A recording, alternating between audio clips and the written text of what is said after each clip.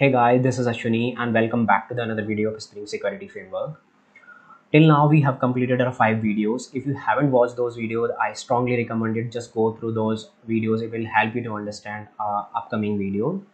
Okay, till now we have completed this user configuration with the help of in-memory authentication. So what's the agenda of this particular video? We're gonna configure our user detail with the help of one other component. It will make you understand how whole this Spring Framework component is working, and you will understand each and every component, the authentication manager and password encoder and user detail. In like you have after this video, you have a whole idea in your mind. The diagram we have discussed previously, right? Now you will gonna see practically, and we will see in theoretical way also, and we will see uncoding way also. Okay, and before moving to that our video part, if you have this thing in mind, hey Ashwani, why are you using this no op password encoder? This is deprecated, man. Yeah, I know this is deprecated, but we are using we are taking a baby steps to learn this Spring Security Framework, so that's why I don't want to skip anything. Okay, yeah, I hope you are getting it. Okay, now back to our topic. So our today's topic, we're gonna configure this with the help of other component, and the component name is in-memory user detail manager. So just read these 4 points. After that you will have one idea.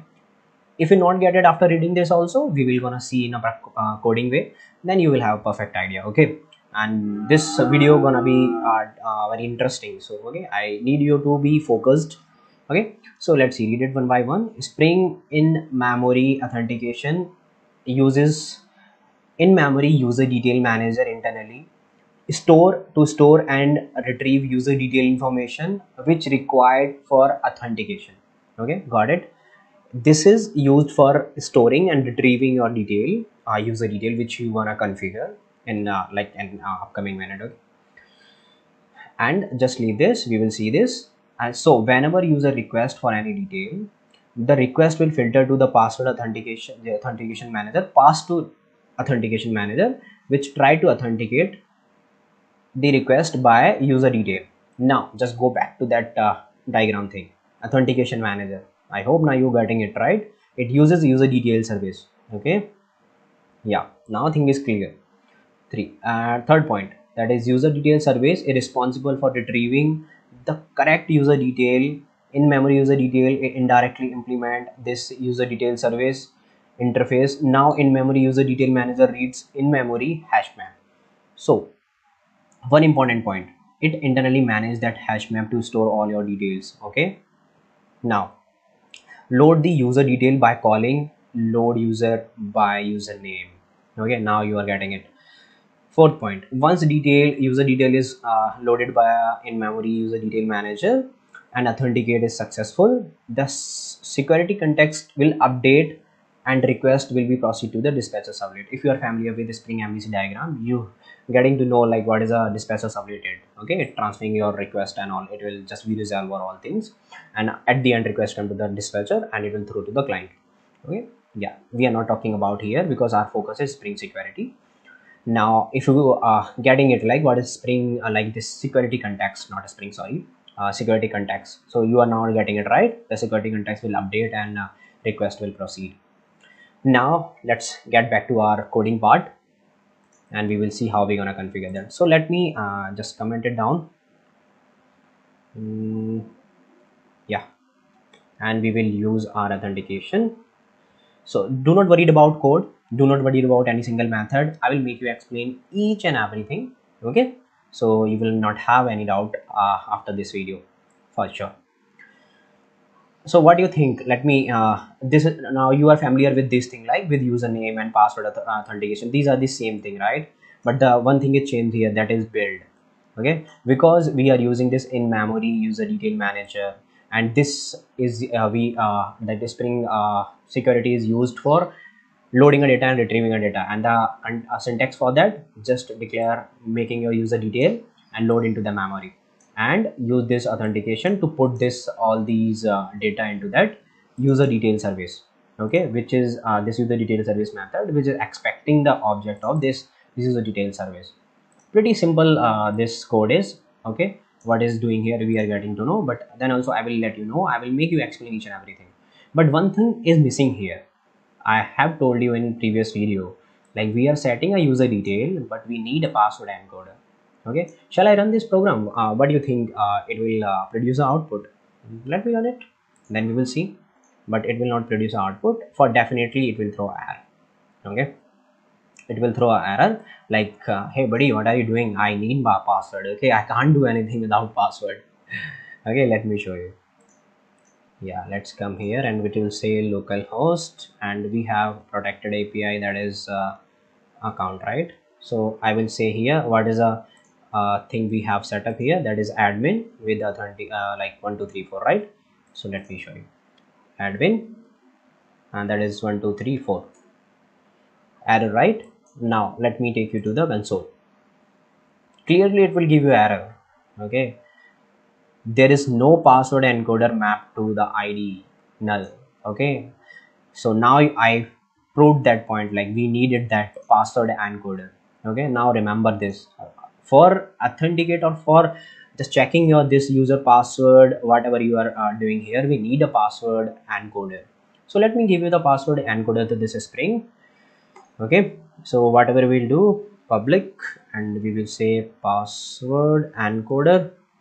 Okay, and we will say get object or get instant, whatever you want to say. So return, and we will say, yeah, we will copy paste this one because at the end we need this instance, right? Same thing, it will return the instance.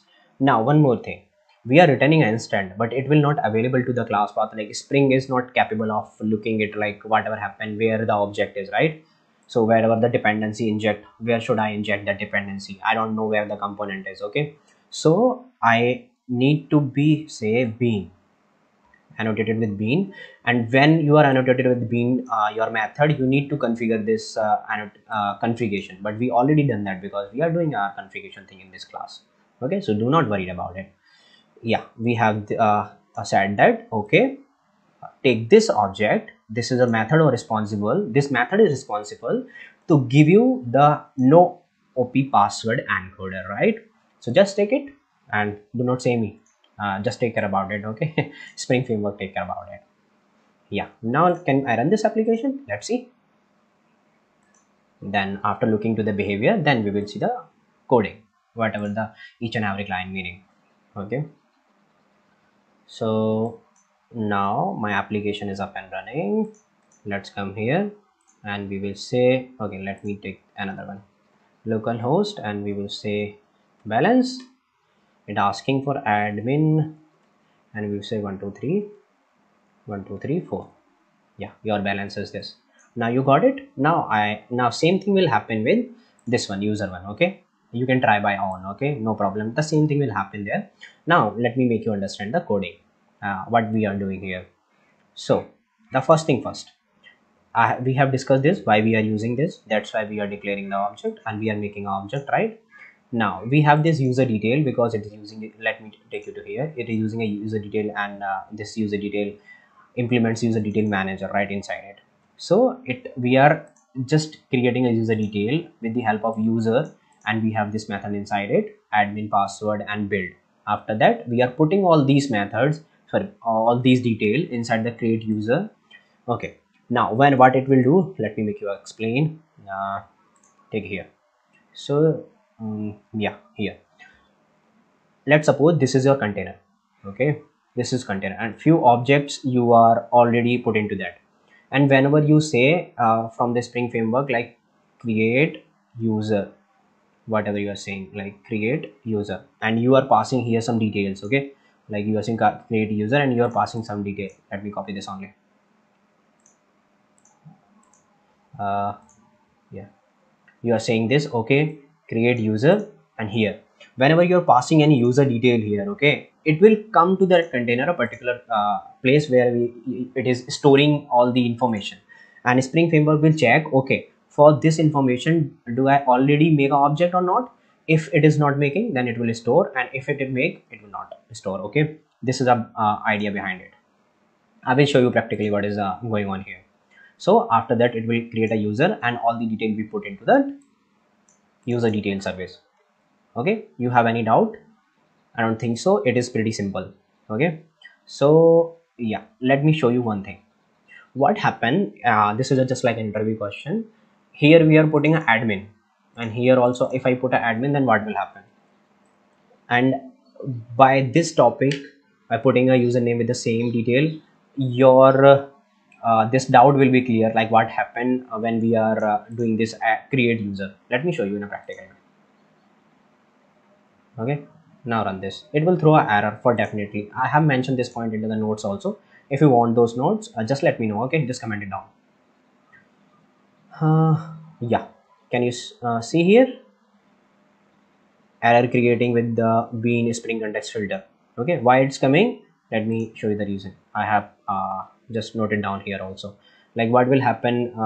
What I will add user with the same name, so it will throw an error because in memory because in memory user detail manager class create user method spring check if user exists before creating it. Got it? Yeah, so this is all about this particular video. I will gonna see you in next video. Okay, till then, see you, take care, bye bye.